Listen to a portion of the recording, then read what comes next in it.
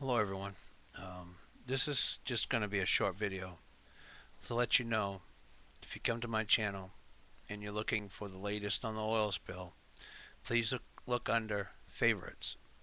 Um, Not all of them that I would want are posted there because I came across something I thought is very peaceful for music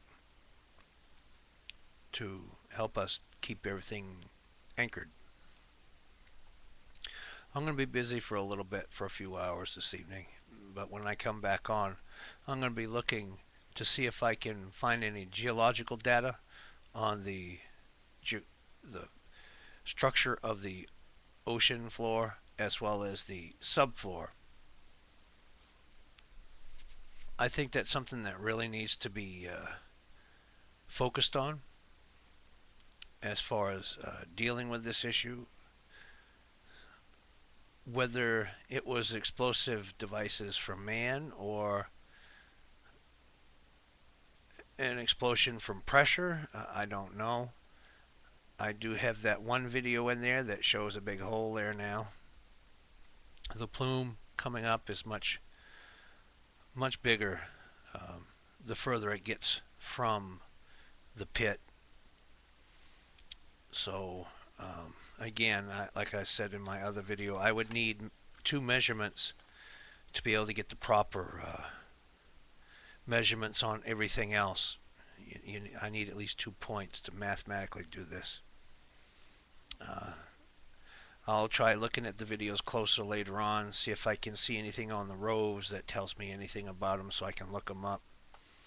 And also the distance of how far they are from the, well, were from the wellhead. It's not there anymore. So I just want to let you folks know that what we need to be looking at, along with everything else that we have to look at with this calamity of epic proportions. I don't know if we, aside from super volcanoes that wipe out like the dinosaurs, I don't know if we've seen anything this bad since then. So again, I want to, if anybody has any data on the structure of the ocean floor or the substratosphere underneath it, the sub level, if they were to do something to try to cap it off, see, because they're talking about pouring this cement in. Well, that's all fine and good. You may stop it up there, but there might be cracks and crevices, faults, where it'll blow out there because there isn't an easy access for the release of pressure anymore at the wellhead if they do manage to succeed to block it with the cement. We got so many different areas we need to address.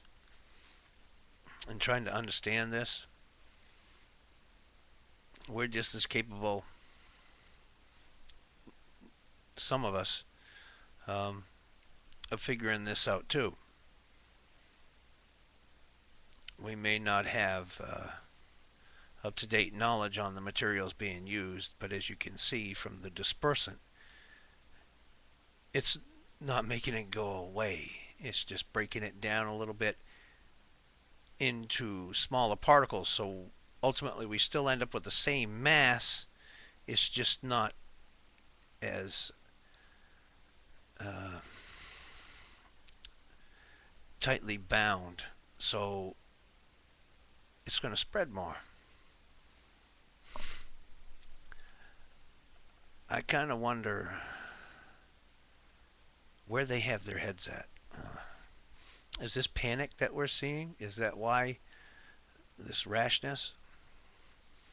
Is this why BP is telling our EPA to go stuff it?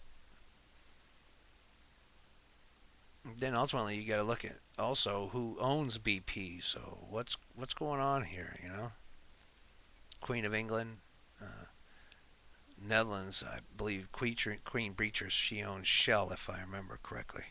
So BP, yeah, that's Queen of England. She's pretty much the owner of that. I don't know. Why would England want to wage war on us again?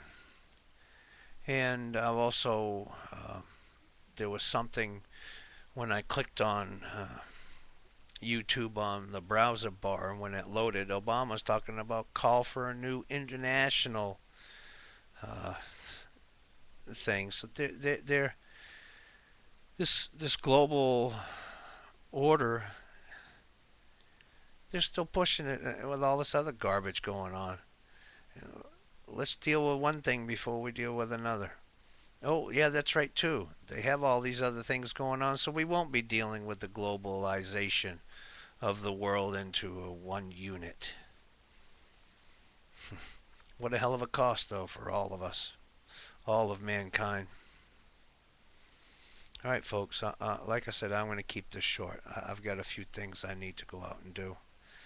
I wish you all the best, and if any of you can come across any information on the geological structure of the top layer as well as sublayers of the ocean floor, I'd appreciate it.